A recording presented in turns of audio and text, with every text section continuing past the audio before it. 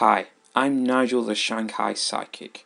I can tune into your loved ones in the spirit world, but I can also tune into you, tell you about your path and the choices that you need to make and need to know. I'm currently giving 30% discount on all Tell Craig Your Story listeners. Just use the code Tell Craig Your Story for 30% off your first psychic reading with me online at Nigel the Shanghai Psychic.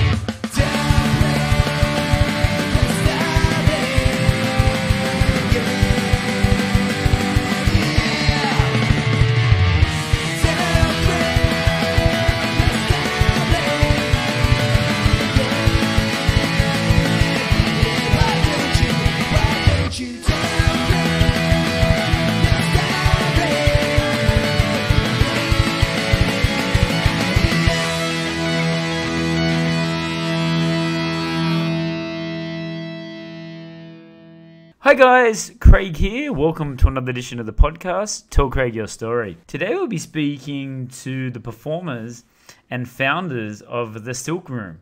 The Silk Room is the school of burlesque and cabaret shows. And I sat down and spoke to Mama Tequila, Tia the Inferi, Boobie BonBon, and Betty Snatch. And they talk about how they met. They also talk about their classes, where they're performing, doing a burlesque and cabaret show in Shanghai. And also we talk about female empowerment and body positivity. But before we go, please go to our website. We're at Podbean. Tell Craig Your Story at podbean.com. We also have a link tree there which tells you where Tell Craig Your Story podcast is streaming. We are on all the major streaming services. We also have a YouTube channel there. Make sure you're subscribing to get all the latest videos. We have VK for our Russian listeners and WeChat for our Chinese listeners at Tell Craig Your Story. All right, here we go. This is my chat with the burlesque performers of the Silk Room on Tell Craig Your Story podcast.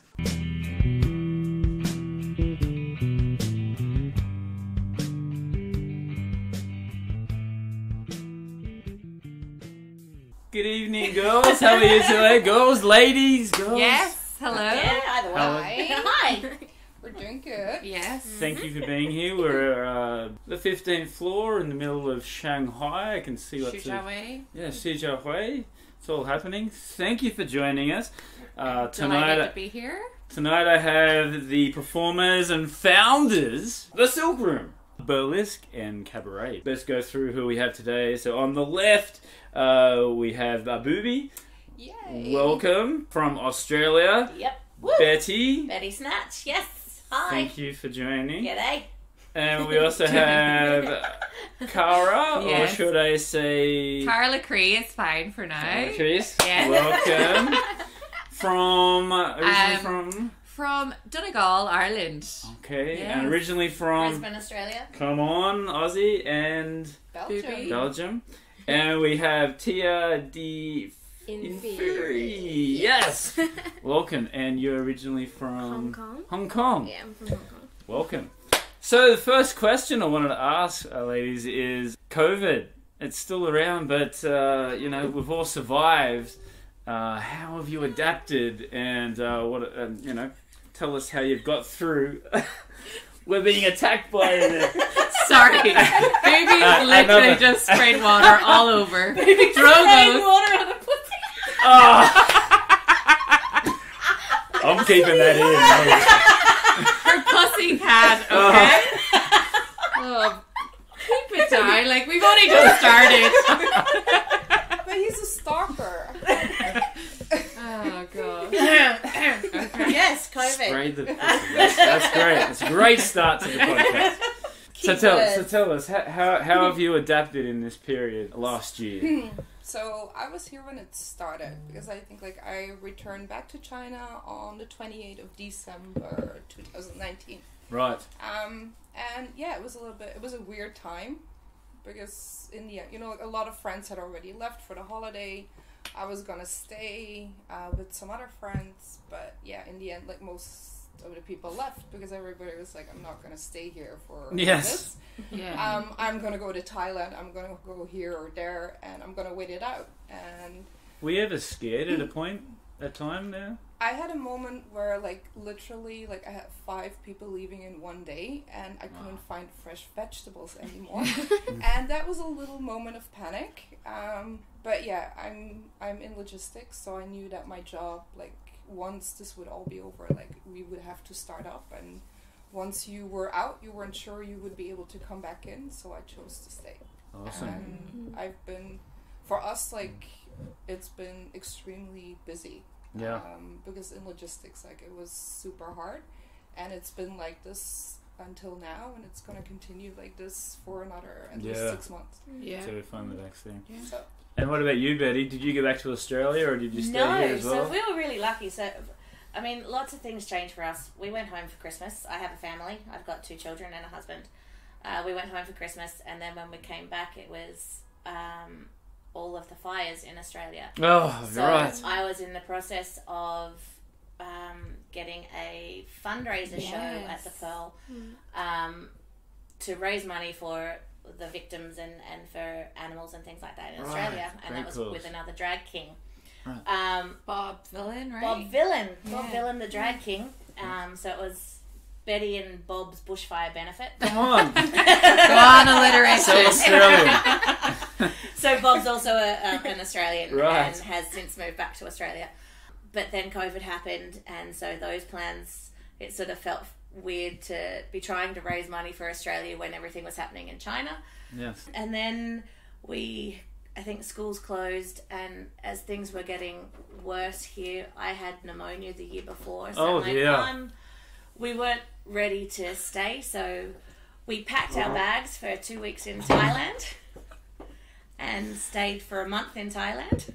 And then I think you're only allowed a 4-week visa before you have to renew again. So we've gone, well, instead of renewing, it looks like we have to work through the summer. Summer we were going to go to Bali, so we just flew from Thailand to Bali. Right. And had a month in Bali. Tough times, Yep. isn't it? Going straight to... Yeah, it was Too really tropical. tough. And then we had to get back before everything closed.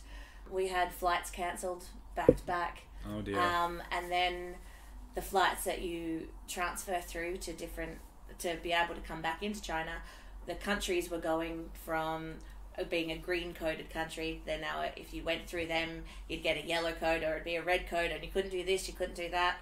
Eventually, after a number of cancelled flights, we got to go to Singapore before Singapore closed.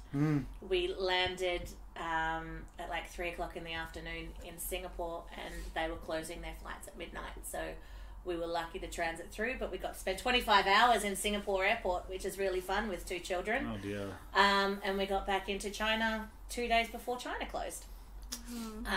Since then, I think as a family, we've grown. A lot of people were complaining about having to be locked inside. Even in Australia, they complained that they've got 5 days of quarantine. They've got to stay inside for 5 days.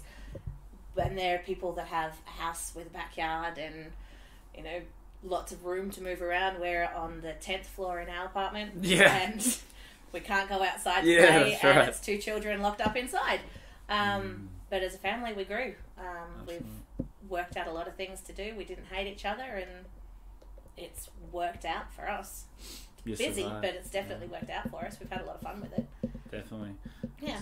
I went back to Australia and I stayed with my dad, and I said, I'll only be 3 weeks, Dad. 9 months later, I'm still with my dad, and it's like, okay, I've got Had enough. I get it.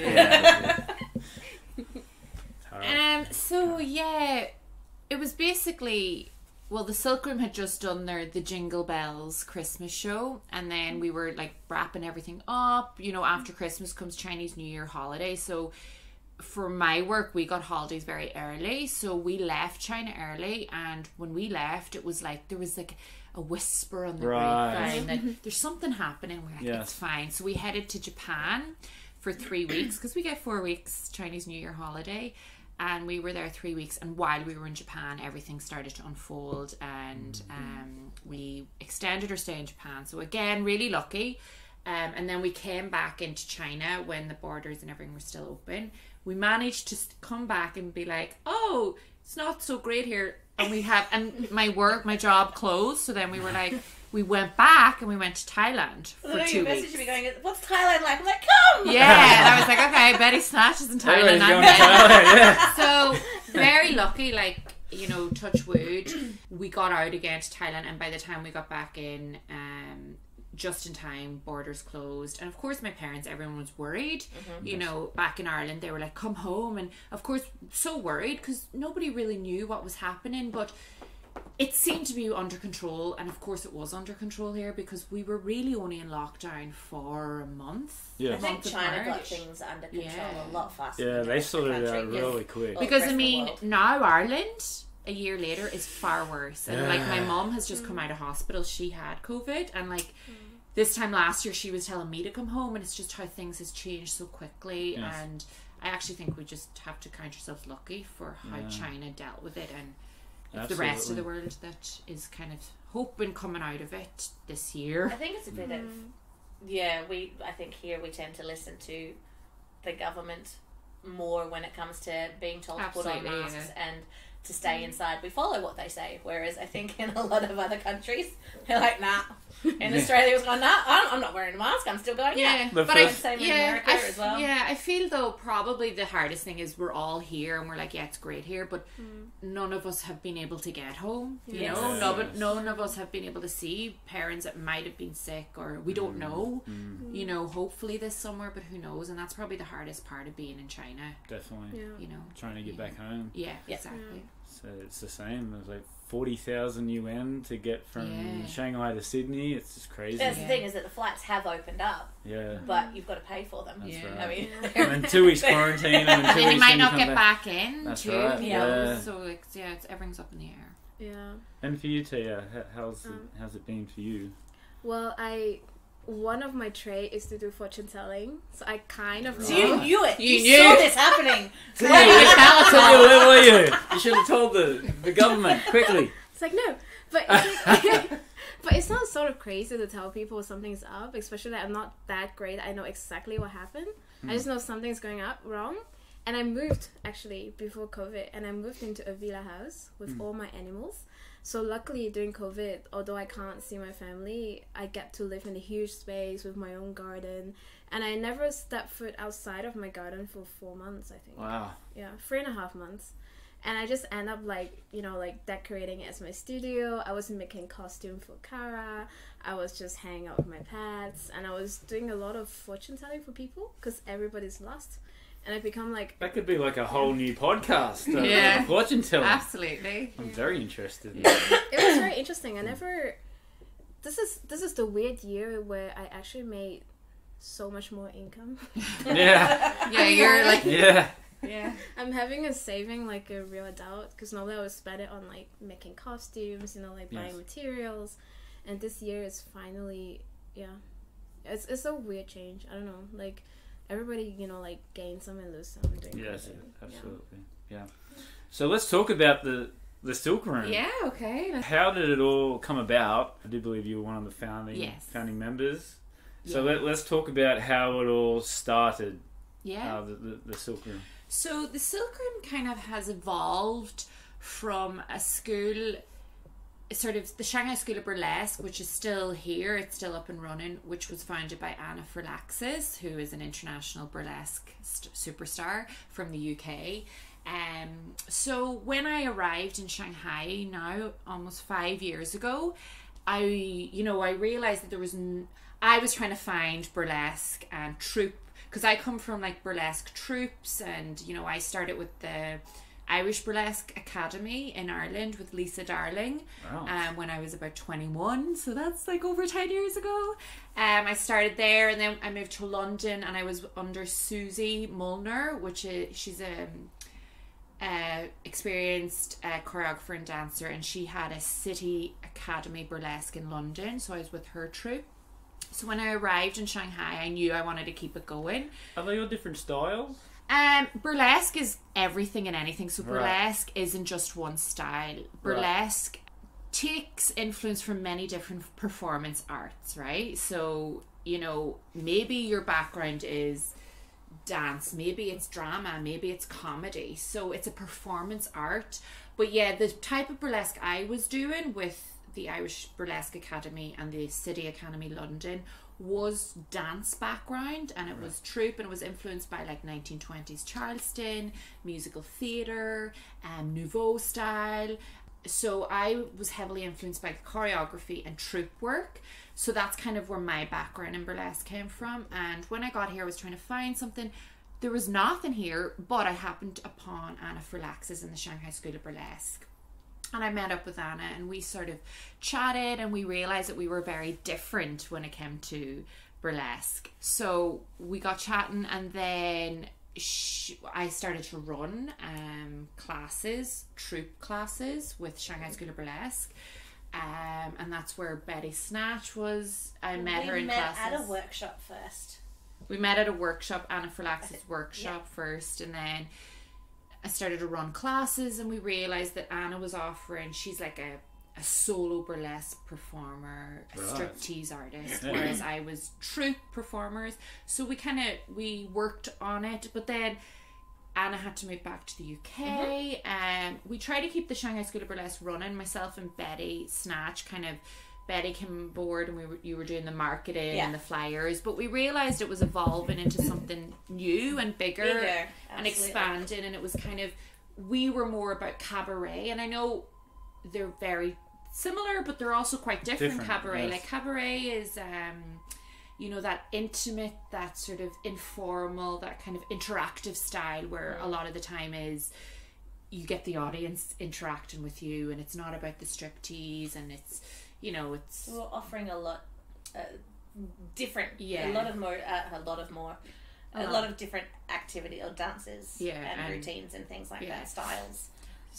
So we thought with the evolution of the school, and with Anna going back, like Anna and the Shanghai School of Burlesque is still here, but the Silk Room then became the Silk Room School of Burlesque and Cabaret, and it's a huge community that's grown over the 5 years. Like all how many do you have? How many students? All like, because we do different terms, like each term is inspired or influenced. Like this term is movie themed. Last term was murder mystery. So like it's all a storyline, it's a performance art. So like in any given term we could have 100 students, but that's like each term we do maybe 2-3 terms in a year.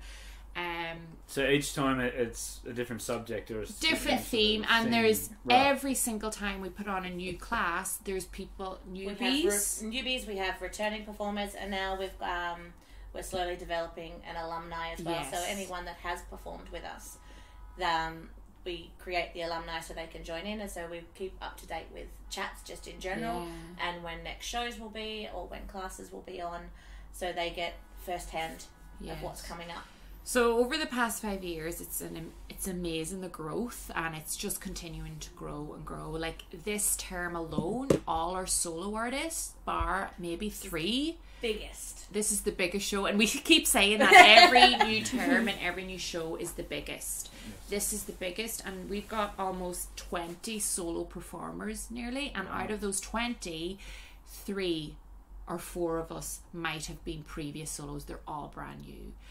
And it's just, and it's a mixture, it's the diversity. It's like we've got local Chinese performers, we've got people from all walks of life. Now I was going to ask the question, how have the Chinese, the female Chinese, how have they sort of reacted to it? Is it popular in I mean, it's interesting you say female, because it's not just about female, you know, burlesque is for everyone and anyone. So we have many different performers. Yes, it's predominantly female We have had a performers. couple of male performers come in and join the classes That's as well. great. Yeah. Male or non-binary. Non-binary, yes. Yes. So it's a very inclusive community. But maybe Tia can talk a little bit more Tell about us the about local that. sort Like, of. I mean, locals in general. Then, how have they sort of reacted to this? The most memorable kind of reaction that I have is every time after we perform, I will have a lot of Chinese girls coming to me and ask me like, you know, like, how do you feel? Are you not shy? Like, what about if someone see you that knows you locally? And, you know, they ask all sort of questions, and they also have like different body types. But most of the time in China or Chinese standard, they only like a certain type of body. And when they see different body types going up, you know, like tall, short, like curvy or skinny or whatever, they feel very happy and they feel very encouraged. But some of them are really shy, so it may take them a few shows before they finally join. So there were a few girls I actually talked to, you know, after the few shows until they finally become one of the students. But we do see the trend of like more and more girls coming in. Absolutely. We have had an influx as well, like just recently. For this group, there's a lot more. Yeah, I think it's more about seeing someone who is kind of like similar to you, that kind of represent a certain type, or no matter its nationality or body type or whatever, and they would feel like, you know, it's actually safe and okay to join. So it's very nice. Like when I come to class the first time, I was a bit worried, like maybe they were just all tall, pretty girls. With So let's talk about that then. How did It's you not. join the How did you join the group? I want to do burlesque since I was like super young, maybe around 12, and I saw Tita Fontis, like, and I was like, oh my god, I want to be like this. And but then, you know, in a way that we're raised, you feel like that's somehow wrong, maybe like showing your body or whatever. But as I grew up, as I learned more about the culture, I get more and more encouraged. And then one time, I saw it on my friend's moment about the show actually, and she's Which one of the show was performers. It It was was really back at the beginning. What about very the back winter at one? the beginning. The winter yeah, showcase. the winter showcase. That's the one you saw too. Yeah, Yeah. that's how I also joined. Oh, Oh, because right. we're in the same. We So that was probably our second show we ever did as the Silk Room. Yeah, because Grant had asked me to be like the second photographer because he was taking pictures that night and he wanted somebody else. So we shot from the balcony. Yeah. And when I was shooting, I could see that I recognized one of the girls in the group, and I was like, oh, I think that's her. But I hadn't spoken with her for so long, and so after the show, I like texted her a message, and I'm kind of like very generic, saying like, oh, I think like I saw you in a show. And because like I was like, maybe it's not her, and then I saw you in a burlesque show. And I told her, I said, like, I have so many pictures, like, and she's like, oh, maybe we should meet up. And so we met up, and because I've been going to drag and burlesque shows, for, like, especially here, but also back at home, like, I really like performance art.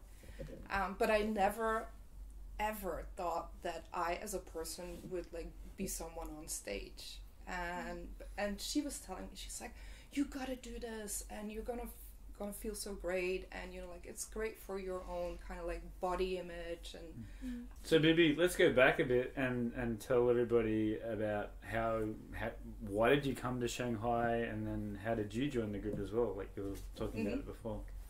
no, okay, so I'm probably the oldest of the group. I'm 46. I came to China 9 years ago for work. You're not the oldest of the group. I'm not. No, and that's the great thing. Like, it's all ages. And what Tia was saying there about shapes, sizes, and that's why burlesque and cabaret, and that's our motto for the Silk Room. It's all inclusive, and you walk into any class or any show, and you're going to see everyone from all walks of life, from all ages, all body sizes, and that is the history of burlesque. It is not just one type fits all. So yeah, I just wanted to, you're not the oldest at 46. We will talk about body Yeah. shapes and stereotypes a bit Yeah, later. yeah, yeah. Yes. So I came 9 years ago, and it's when you get here, you either love it and then you stay, or you hate it and then you're gone. And then you So true, but it's so and true. then you're gone in 6 months. You know, Okay. like but this was what I like. This was my big dream, to work in China. I visited like China on a trip, a tourism trip, Yes. and I fell in love with Shanghai. I fell in love with China, the speed, the energy, especially like in my type of work. And I was kind of like, wow, like that must be such a great experience. Yes. Like fast decision making, like really this kind of like rush type of job. And that's exactly what I got. And yeah, I've been quite happy here. And then 2 years ago. It seems like way longer. I know, but I think it's 2 years ago. So that's when Maybe 3? Mm-mm. Okay, 2 January years. 2019 was the winter show. Okay. So that's when I took the pictures and somehow then got convinced by this girlfriend that this was the right thing to do. I'm still very grateful to her for that. And I started taking my first lessons, but when I came here, I already said like, I'm going to take these lessons, but I'm never going to do a show. Yes, that was your first time into the class with me. But just from observation, I would just think that a lot of girls would be like absolutely. that as well. Oh, people. Sorry, I keep saying girls. But it's it's predominantly women. But again, it's everyone, and we're open to every artist. But yes, you're right. Nearly everyone that comes into that class will say, I'm just trying it now. I'm not getting on that stage, and I'm definitely not getting down to tassels. And I'm like, no one ever has to. And then like second week, when's the show? Sign me up. Oh, solo auditions, so it's amazing. That's because I hype them up with all of the costume talk and the show. Yeah. And you say you don't have to perform, and then I'm secretly behind her going, yeah you do. Yeah, you do. It's very fascinating because it's like, and I think it's that I don't know, it's that growth, or there's something, I don't guess what changed for you that you were like, because like I was in a difficult time in my life where I came from, let's say like a complicated relationship that had ended, and I felt pretty badly about myself, like I didn't really love myself at that moment. And I think like doing the show doing the classes and like seeing yourself, having to watch yourself in the mirror, which can be quite confronting, like with my body size, like it's not ideal.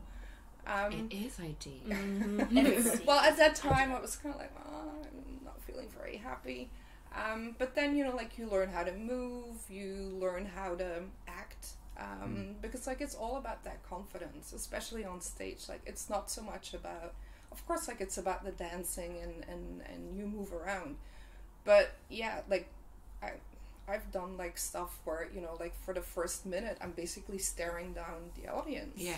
I mean, like I said yesterday, one of the major things is to learn how to be still on stage too, and just command your audience, just doing nothing. But it's also, you talk about it's acting, the whole nature of burlesque is illusion. It's that illusion, you're creating that illusion. I think it's interesting when people come up to us and go, oh wow, you've got so much confidence, how do you do this? And then today I was talking to someone and they've gone, well, how do you get up on stage, what do you do with the nerves? I said, the day that the nerves stop happening, I will stop dancing, I will stop performing, because it's the nerves that keep you going. And how you get up there, for me, because I've got my normal day life and my normal name, and then I've got Betty, and when I get on stage, that's when Betty comes out. And Betty doesn't care about anything, whereas Carrie, when I'm performing or even rehearsing, I can't rehearse in front of the mirror. I can't look at the mirror. Carrie can't. But if Betty's there, Betty doesn't care. And it's really, I find it really interesting how I've separated the two. And how long did that take you to do? To separate the two? Yeah. I didn't get on stage and do a solo until I had a name. So let's go back for you then, Betty. Let's go back for you. Like, I'm from Australia as well. Majority of my listeners are from Australia. So is it popular in Australia? And did you start doing it there and then come back here? Or? So I have a background in musical theatre and performing arts just in general. I did acting all through school. I did acting after school, and then theatre in Brisbane. I did, and dancing as well. So when I was 18 was when I started dancing, because I thought, hey, if I learn to sing and dance, I will get more jobs as an actor, because being a triple threat and doing musical theatre, you're going to get more money. So I'm like, yeah, I'm going to do that. But then everything changed and musical theatre took over my life rather than just acting. I took dance classes, and then I had children, so everything sort of went on the back burner.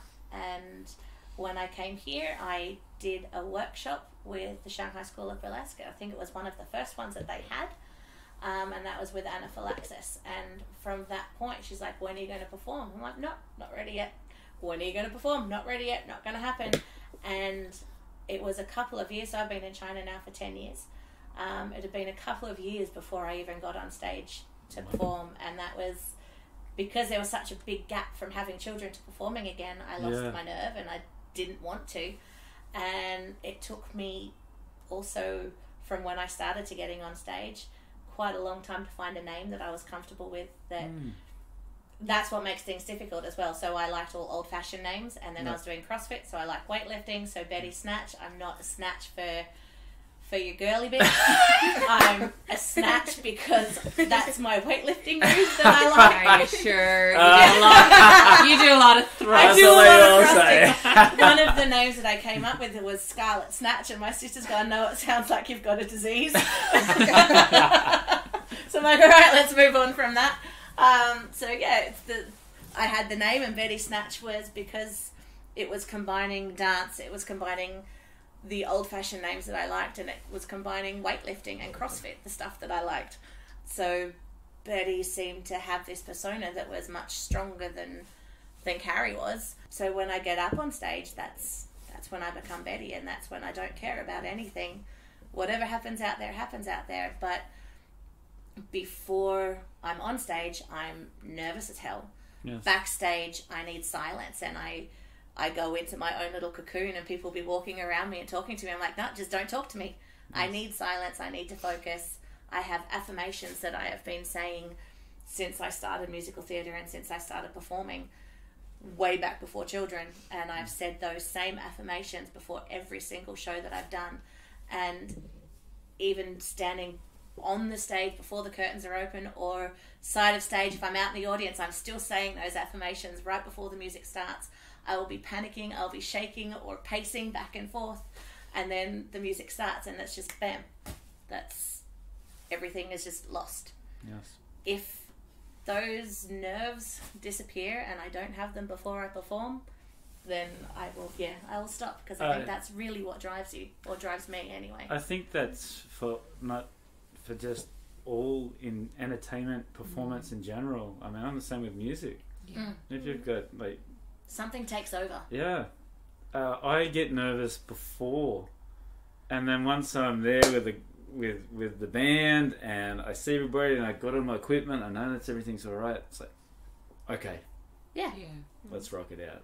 Yeah, I agree with you. And there's a lot of performers as well that are like that they've got, and even celebrities now, when you see them in an interview, they're still completely different to if you were to bump into them, that they have that persona, and that separates them from everyday life to when they're performing. I agree. Great. Tia, where did you get your name from? How did that all come about? Tia the inferi actually means goddess of the underworld. So it's like just my geeky and nerdy side coming out. There were all these things about, being extra feminine, like the way I dance is very feminine, being very geeky and nerdy, and all these things that I like. I used to get bullied about, like when I was younger.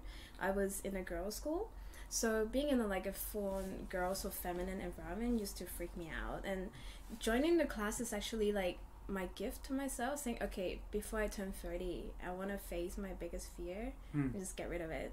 So I say, if I throw myself in the class where it's like fully feminine, it doesn't necessarily have to be female, but everybody will be more feminine in a way, then maybe I can try to face my fear and make friends. And at the same time, I feel like being on stage, being as Tia, is where I can celebrate all this, quote unquote flaws I used to have that was bullied, because now on stage people cheered for it. Like the more feminine or sexy I am, the more I dig into this genre, people seem to like it, and that was great. That's really cool. That's very interesting. I want to ask you the question about this. All the girls have come to you, with a bit of a confidence sort of barrier. So it's not only just dancing and learning steps and all that. It's all about confidence, right? Absolutely, and it's the dance or the choreography is probably the last bit. Yes. You know, because and I'm not someone has always been completely confident, and you know, I've had to learn to accept, you know, my body, and you know, and I think burlesque is everything. It can be satire, it can be comedy, it can be dance, it can be politics, it can be feminism, it can be empowering. But like, one of the things too about burlesque is it's kind of then understanding yourself in a way. So one of the things in the class is, what I like to do is to make everyone feel comfortable first of all. Drop down your sort of barriers that you have, and also I learned from everyone else in the class. It's not just me teaching, you know, and it's also not just me behind the shows. It's all of us. It's a huge community of all the performers. Everyone is, whoever's in that class, we're working together on breaking down barriers. Learning to maybe just even look in the mirror at ourselves. Learning to understand how our body moves, because not everybody moves the same way. So it's not just about, here's choreography, let's learn this exactly the same. It's about how does your body move to it, or what songs do you like. So it's more about just kind of seeing what your body can do and how it can express emotions, feelings, empower you, change you, enhance the talents, or like the things that are really beautiful about you, that you just enhance them, and that you actually use that to then in the end also feel better about yourself. Because it's like you go on stage and you want to look your best, right? Like, no matter what you look like. And some people have, you know, like, some people are really great dancers, and I'm often a little bit jealous about that, because like suck at it. Boobie doesn't dance. She like just owns everything. I'm jealous of your boobs. I just move. That's what I do. Well, the next question is, where does the name come from? Boobie. Boobie. Is it not obvious for our listeners? Probably not. Maybe we need to see like some photos. Eyes up, mister. This is something that everybody always notices. So that was like very quickly chosen. And then the bonbon is because like a bonbon is round, and I'm also nicely round. So Boobie BonBon, and it has like 4 B's, which also looks like boobs. Bees. So all of her B's are capitals, right? Because they look like boobs. Got it. Hey, you know, like, stay on brand. But it's been a really fun character to develop, because in the beginning, you know, like, you just choose a name. But the more you go on, the more you develop a character behind that. And that is also one of the things that you learn during the workshops, like the soloist workshops, is to learn how to kind of like bring a character. Absolutely. And if you come to any of our shows, it's amazing. Every single soloist is completely different, and they're embodying someone different. And of course that doesn't happen overnight. Like, it's taken me 12 years and I'm still, you know, it's something that's an evolving process, and it's something that like you create, and you can keep creating it and keep changing it. And so I think the classes aren't just about learning routines. They're about maybe unearthing something inside you that's laid dormant for a while, that or maybe you didn't know was there. But it's not me. Like, we're learning from each other, and we're you know, so that's the great thing. Like, we just had a brainstorming brunch last week about developing our solo ideas, and like everyone walked away. There was like 25 of us, and everyone walked away with like, oh my god, I've such a great idea. They came with an idea of what they wanted to do for a solo, and then some of them had music ideas, some of them just had a general, really broad idea of what they wanted to do. They pitched it to the group, and pretty much everyone had something to say in a positive way on how you can add to it and change it, and they've come away with such a really strong scaffolding for their solo. So the creative process behind what burlesque is and cabaret is the magic of it as well. And the shows are all about love, all about passion, and all about like Well, that's what I was going to say. Like, how do you put like a set list, or like who decides who goes first, or what? So that's one of the most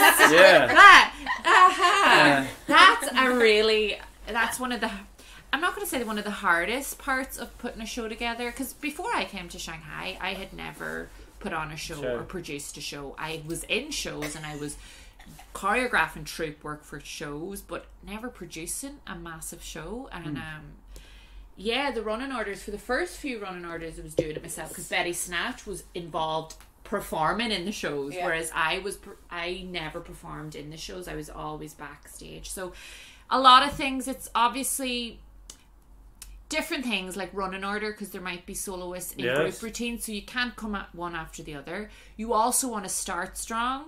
You also want to have group routines at the beginning. Group routines in each act. You also want to end strong. You also want to start the second act strong. So it's like different styles as well. Yeah, because the Silk Room offers so many different styles. We want to showcase them throughout. And you have different themes as well, and different like you're themes. saying. So at least the show is one theme. Right. So all of the classes leading up to the show are one theme. So then when we come to the show, hopefully soloists have an idea of that theme as well. Yeah. So it's then seeing what music also is going to go well with each other. Yeah. So you don't have a whole slow act.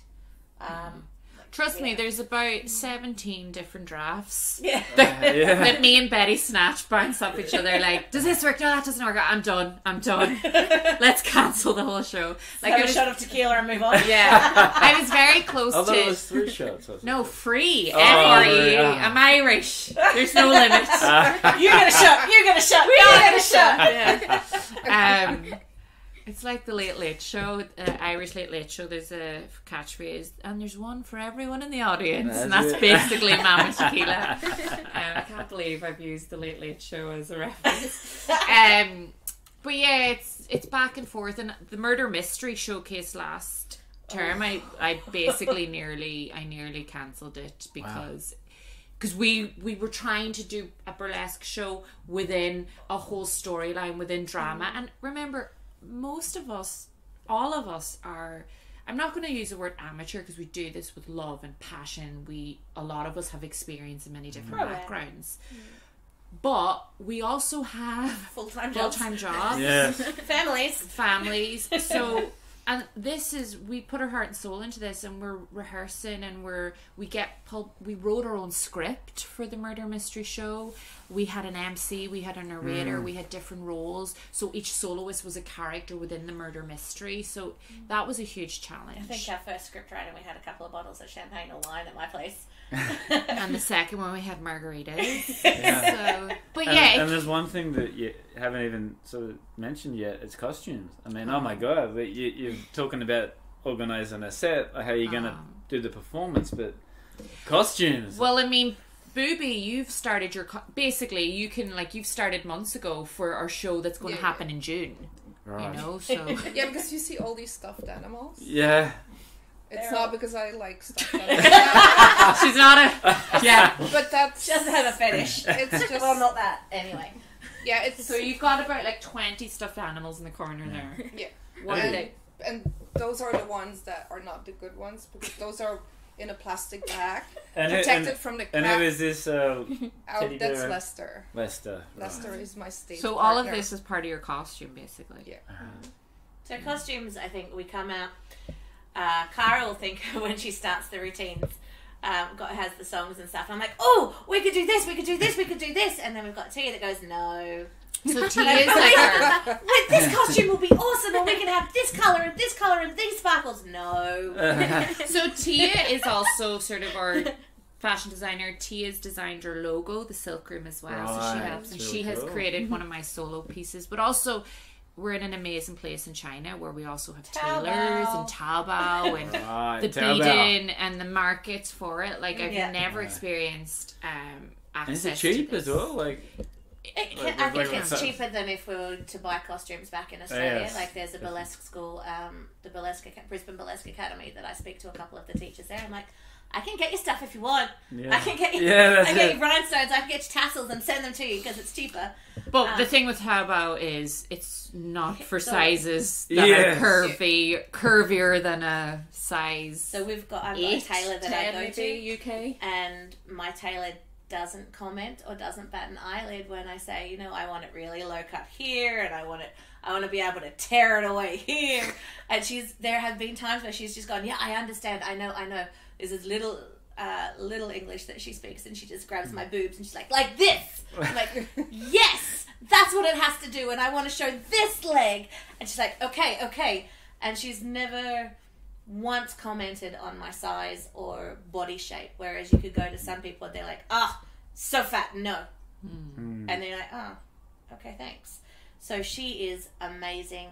Tia is amazing in what she can help design as well, and she talks to a lot of people on Taobao and says, you need to do this. Yeah. So sometimes we can get custom sizes made on Taobao, but not all the time. Yeah, it depends, but yeah, it's getting better too, because in China, like, people with internet, you know, like with how we're openly talking about all topics, you know, it's not like being curvy is a thing that's only for, you know, like more Western country. We have a lot of, you know, like this body type here as well. And so you can see also on Taobao where they have more shops that, you know, celebrate a different type of body. There are designers that make specific design to curate different body shapes, where I have a body where half of it is super skinny and then like half of it is just like, you know, like more curvy, and now I find more pieces that fit as well. So it's been easier, like, Now it's starting to change. change. But still, like, it asks for a lot of creativity, which I don't mind, because, like, I'm kind of enjoying, like, creating these costumes, and, like, I found out that rhinestoning is incredibly therapeutic. Yep. It's very repetitive. It calms me down. But yeah, like, creating the costume is like, it's part of the vision, and making that vision then actually reality can be quite challenging. Because, like, Tia also did my costume last time, which was like an era piece of the 1920s, 1910s. Yeah, and that's also, we're obviously all inspired by past icons of burlesque and the different fashion. Talk about them. So, like, Who's your favourite? well, I love the 1920s, and because when I was in Ireland, actually, I took Charleston burlesque classes, and it wasn't my favourite to begin with, because I was never like, you have to be super, like, smiley and cheesy and happy and joyous and bouncy, and I wasn't really like that. But I just have a super love for that era now, and the music. Also, my stage persona, Lucy Inhibitions, is like Prohibition. That's why she's 1920s kind of style music. Some of the costumes, but then you go to the bump and grind artists, and you've got like bump and grind burlesque, and you've got your panel skirts, which a lot I was inspired by. That's kind of Gypsy Rose Lee, Tempest Storm, and then I'm also inspired by classic, like, you've got feather fans, like Sally Rand was around the 1920s, and, you know, classic burlesque. So we're just inspired by all different aspects of burlesque. And then, of course, you've got the Moulin Rouge, and you've got the Folie Bergère. I don't speak French, but the Folie Bergère. Oh, there you go. So Moulin Rouge and the showgirl era, and like of Paris. So there's so many different influences that we do a little nod to in a lot of our costuming and a lot of the silk room. So like a tribute to... Tributes, yeah, absolutely. Like, but then of course there's like an emergence of burlesque that is brand new and unique, and like neo burlesque. So Are you more of a traditionalist? Are you liking the way that the burlesque is I like love modern burlesque? I mean, all burlesque, I think any performance art is always going to be inspired. Any art is going to be inspired by something or someone, you know. I love all aspects, because, you know, we promote all aspects with the silk room. We do like diva, more modern kind of style burlesque. We do 1920s. We did a 1960s go-go burlesque, because I mean, it's just about taking influences from different aspects and making, so you've an influence from that era, but you make something new out of it as well, so you don't want to copy something. But then a lot of the time we do it's a tribute to someone like Bob Fosse, the choreographer. I mean, his moves will live throughout eternity, you know, and to do a Bob Fosse tribute, you gotta use his moves, you know, and that's like, I mean, we're taking our hats off to someone like that and saying we love that style. This is iconic. I think a lot of people now will take moves from different places as well, because you can't reinvent the wheel. That's right. And pretty much every dance move has probably already been created, and if you get a new one, then awesome. So I think, I don't know how you do it, but for when I create stuff, I will also look at old videos, either correcting my own videos or looking at other performers and searching them all up on YouTube to see styles that I'm interested in, or basically seeing styles that I'm interested in, watching them and seeing there could be a move, like it could just be a 1 second move that I'm like, oh, I really like that, and so then you can use that and you put it all together to create your own piece. So but it is still looking at other people and different eras and things like that. Is it popular in Shanghai or in China in general? Like, are there other, like, Beijing, Guangzhou? Do you know this? Or? I do know there's a school in Beijing, Moonglow, and ran by LaRue, but it's quite a small community. I mean, the only one in Shanghai that's doing burlesque and cabaret is the Silk Room, you know, and it's getting more popular. People that come to our shows absolutely love it. Like, I mean, absolutely. So many people are like, I'm joining, I need to join this. So it's definitely popular when people know about it, but there's not a lot of burlesque cabaret, which is good for us, because I know if I leave China, there's so much competition in every other huge city in the world, because the revival has been huge, and it's everywhere, and it's, you know, it's very popular. But in Shanghai and in China, it's very new. Dance is big. Like, there's loads of dance studios. Yes. But no one ever does. There's never been burlesque. Right. Yeah. And as we were talking about it before, you're doing performances. You do a performance in June. We'll talk about that later, promoting it. Where you're performing, I just interviewed. Oh, just a little place called. So I met the same night that I met Grant from the Pearl as the night that I met you. That was my birthday. And that was your birthday as well. Yes. It was fate. It So was meant to It was be. meant to be. But tell us just a little bit about Grant. Man, like What more is there to say? I spoke to him for about 2.5 hours the other week, and it was a great talk with him. And he loved you guys with lots of passion. Yeah. He gives you a lot of support. So absolutely, tell us about he's basically our Papa biggest. G. He's the incredibly biggest supportive of supporter. everything that we've done, and will bend over backwards to accommodate as much as he can. Because it's a risky. It's a risky domain. The overlap. It is risky, but he still does what he can. Yes. I think he's probably gotten into a lot of arguments for us. We basically With us, for us. Well, we put on private. It's all private events or shows. Like, it's private, family and friends. We put on, but the Pearl has been. I mean, it's a fantastic venue. It's the venue of dreams for burlesque and cabaret. Yes. Like, I mean, I've never performed anywhere throughout before coming to China. The Pearl has been the ultimate venue. Yeah.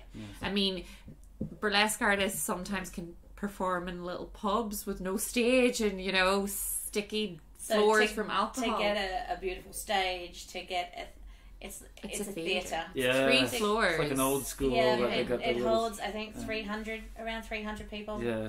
Got the rooms up the top and up the sides there. You can sit And got the bar. Yeah, they got the bar. But it's not just about the venue, it's also about, like, Grant supporting what we're doing, because it's not very well known or supported in China. I mean, now it's getting better, but as Tia said, you know, a lot of people, the expectation if you're going to be on stage is you have to look a certain way and you have to be fully experienced and you have to be able to do cartwheels and splits and you have to be skinny, you have to be professional dancers. And, you know, I've had experience in China of other venues saying That's how you want to people came to you to hire some performers as people well. came, you know, people ask me for performers and when I suggest our performers, they say, no, we're not looking for that. And I was like, if you're looking for a burlesque performer, this is what you're looking for. And it's because they don't look a certain way. So many times I have to say no, because the Silk Room stands for burlesque performers inclusivity. So sometimes it's no, but also I've been asked to perform in places that's not the Pearl, and they say, well, you're not really typically for our stage.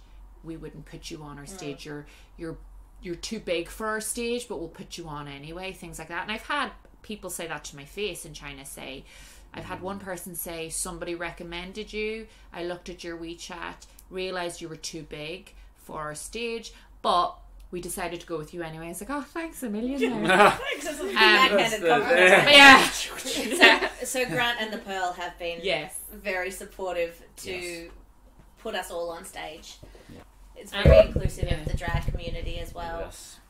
The LGBT community. LGBTQIA. So, yeah, very inclusive of everyone. Biggest supportive, basically. I mean, and he's there cheering us on, taking all our photos. Yeah, all the photos that we have is. He was so happy the first time I performed. Because like also his wife came. Yes, he's a big fan. And big fan yes, of you, he's trying to get his wife.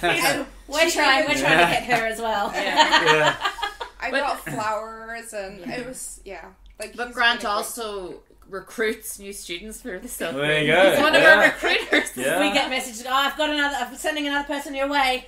Maybe now the next thing is to get Grant up on stage. Well, half of the photos that I've seen, Grant's in them. I'm fairly certain he would. We could give him a set of tassels. Oh, get him some feathers. Feathers. He'd be. Tassels or assels? Both. Yeah. Red ones. They're going to be red. We'll make him some Canadian tassels. Yeah. He was talking about female empowerment. Tell us about this. Where do we start with this? It's sometimes a little bit complicated, right? Because like on one hand you have female empowerment, you want to be a strong woman, you don't want to depend on your sexuality, right? So in one way it's also a little bit looked down on to be too sexy. Yes. On the other hand, we all want to be sexy, and sometimes in our own women empowerment movement in our own head, it's sometimes a little bit difficult to balance. But I think like at least for me, I'm feeling more and more comfortable. You know, like I am a woman. I have my sexuality. I want to look feminine, and I don't really care anymore, especially on stage. I really don't care anymore. I think our message is very important. It's about empowerment means you feel empowered by who you are in your body.